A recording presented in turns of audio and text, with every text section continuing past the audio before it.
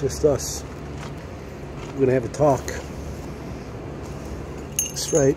Gotta take out the official so you know this is a real deal. Official beef.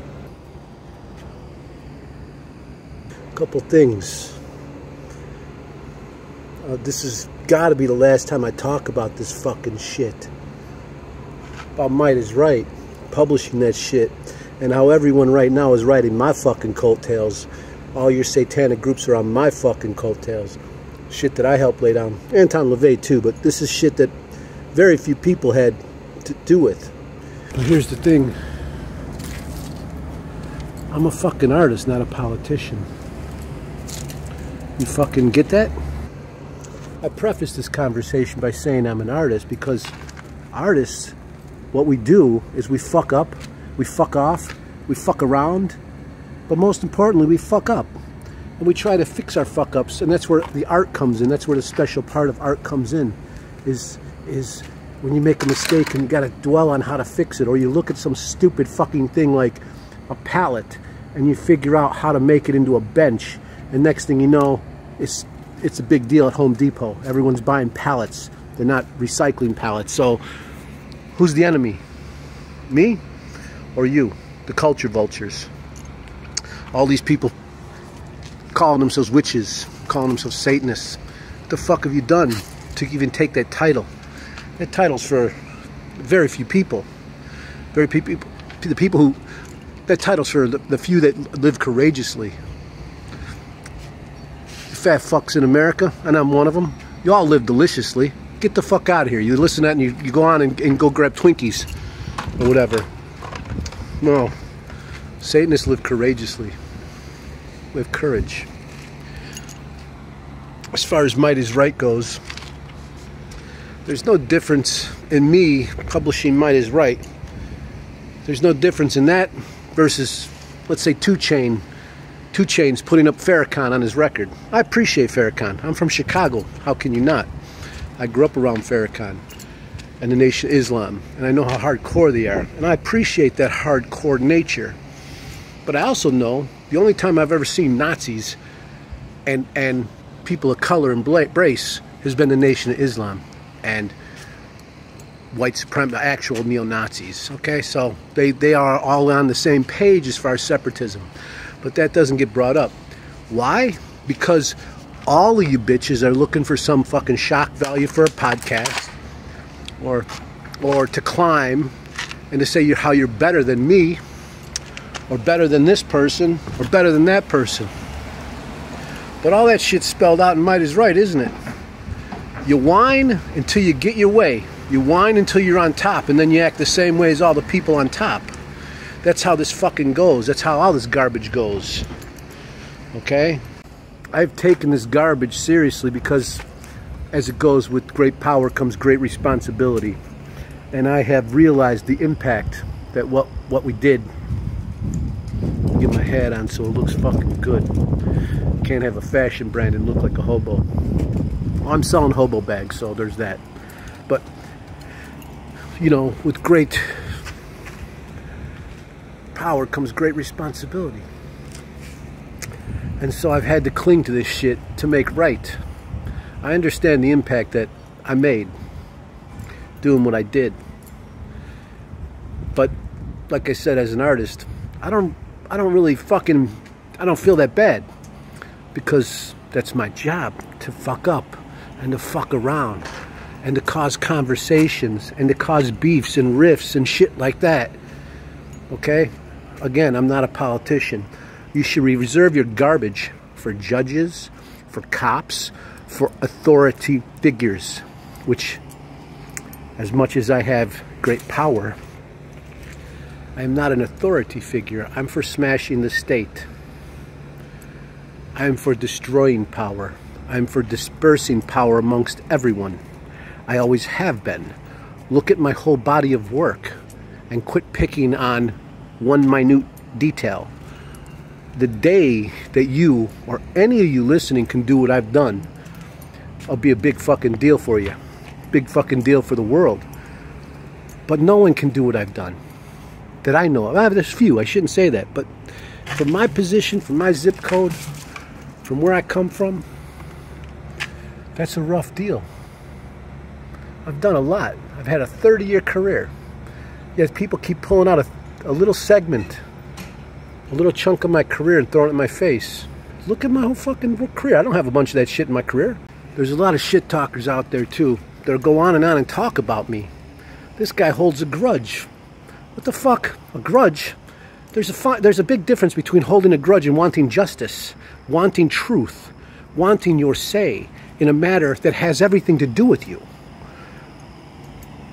But none of you bitches come to me. None of you have asked me any questions. You just say, this guy holds a grudge, or this guy's for free speech, or, you know, I read things, people defending me and people attacking me. None of them have ever talked to me. How the fuck would they know? People tell me I changed. I haven't fucking changed at all. You got that? Put that on fucking record. I'm never changing. I carry my issues with me to the grave. I gotta fight fucking being a drug addict, an alcoholic, and a fucking violent offender. I gotta fucking fight every day. Not putting my hands around your fucking throat and choking. And that's shit that I picked up from childhood and I carry through my whole life. It's like, you know, when they say an alcoholic, you're an alcoholic for life. And you gotta carry that and you gotta deal with it. And that's what I gotta deal with every fucking day. Okay? I didn't fucking change. I can't change. I carry my shit with me.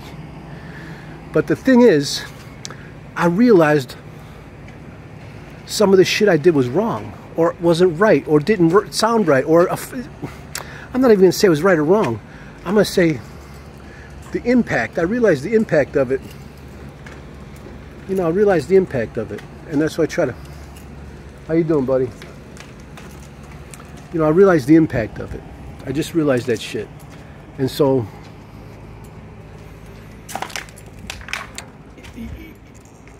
You know, there's a lot of...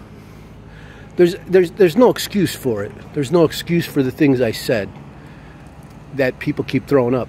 There's not. It's just wrong. But yes, there is reasons. There's nuances to everything, and you should try to fucking deal with nuances in the world. You know, we're nuanced, circumstantial individuals. If you can't apply that to every little situation, and you're always going to generalize things, it's no different than the kind of shit that I was talking about 30 fucking years ago. When you start generalizing things from people of color to white people to sex workers to anything, it's awful. I should say Caucasians, because I get that whole trip too. But this, it's, you know, life is a learning experience, right? I think you may have had enough for today. I've been wanting to do one of these for a while. April 30th, you know, and yeah, I didn't get to reveal all my shit this November. A lot of shit happened. A lot of it was due to COVID. A lot of it was due to me I work with hardcore people. You know, a lot of this stuff had you know, a lot of the delay and what we're doing, it has to do with that. But end of April 30th, Walpurgis, we will do the mystery in Chicago. And it will be a fun time. And it will also kick off the first Satanic Almanac, where we will all have a part in this conversation. That's right. Once again, I'm redefining Satanism. I'm not redefining it, but I'm upping the ante on it. I'm evolving it. I'm changing that, not me.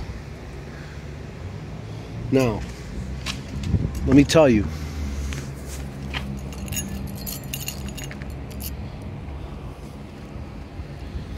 This beautiful bling can be yours. Very low price. It goes for $666 normally. $666. But right now, on Freezing Moon Can't Obsess You, is only $166.66. Help me buy some art supplies and keep my hands from around your throat. And to make it clear, you know, I don't have you know, I published a book. I'm a book publisher. I never heard in my life that that was a bad thing. it seems like it's only bad when you're a poor person. But I know as a poor person, I'm definitely held to a different fucking standard than other people. And you can fuck yourself for that. As far as might is right goes, anything like that, libertarian ideas, those things serve a purpose. They serve a purpose to cause a conversation.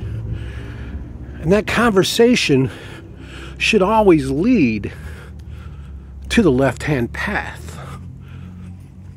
And that would include leftist ideals, feeding people, sharing, taking care of one another.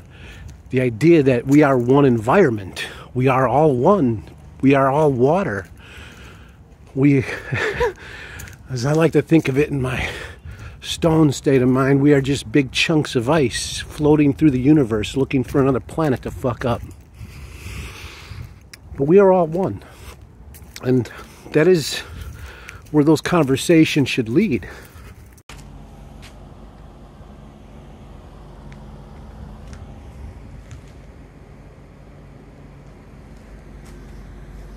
Just out here in the alley filming my bling.